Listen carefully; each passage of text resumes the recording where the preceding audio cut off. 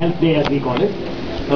Today, over here, we have various Swedish innovations being displayed, and of course, one of the highlights is Professor Anders Persson's invention, the visualization table or the virtual autopsy table. It's got different names. He will tell you more about it. So we'll spend some time here where he will demonstrate. Maybe you can also try it, the table, and then.